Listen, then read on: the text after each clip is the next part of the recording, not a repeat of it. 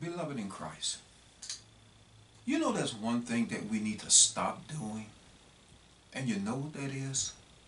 We need to stop trying to help God to save us. Because, beloved, He does not need our help in order to save us.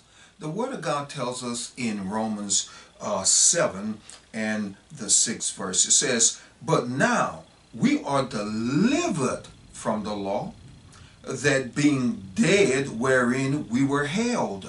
We were held by the law, but now we are dead wherein we were held, that we should serve now in newness of spirit and not in the oldness of the letter.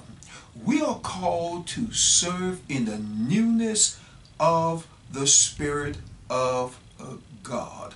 Beloved, we are actually now dead to this world and alive in Christ Jesus. And since we've been delivered from the law, we need to understand that now we ought to walk in the newness of the Spirit of the living God. And as the Word of God says, beloved, that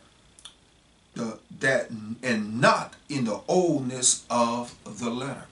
We can slip back into the serving in the oldness of the letter, but it is burdensome, it is cumbersome, and it will bring us down each and every time, beloved, because we ought to serve in the newness of the Spirit of God, and the Spirit serve through us. We just simply have to give Him place in our lives that He might be able to do so.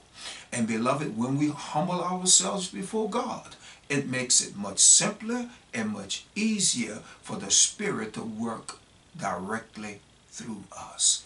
Beloved, allow the Spirit to work through you today in Jesus' name.